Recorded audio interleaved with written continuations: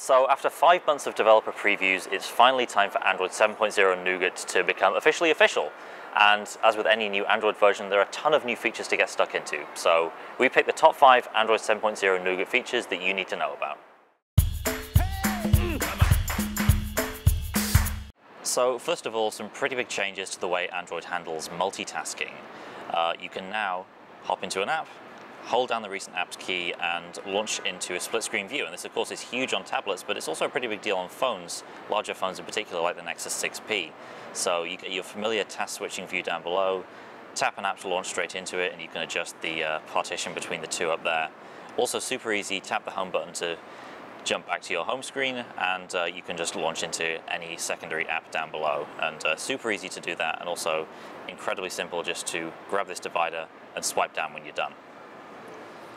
Next, we have a pretty big revamp of Android's notification shade. So the quick settings have been completely retooled. They're now editable. You can jump in here, drag them around and rearrange them.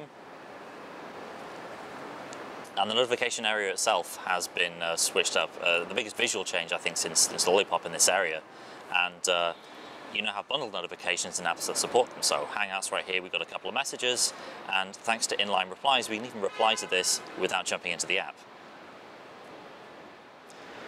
And battery life, of course, is a huge thing in any smartphone, and Android 7.0 brings new features for improving battery life when you're on the go. Of course, Marshmallow brought the Doze feature, which made tablets in particular use a lot less battery life when they're just lying around, when they're not being used. But now we have Doze on the go, which helps apps use less power even when you're actually out and about, when the phone's in your pocket, when they're actually running.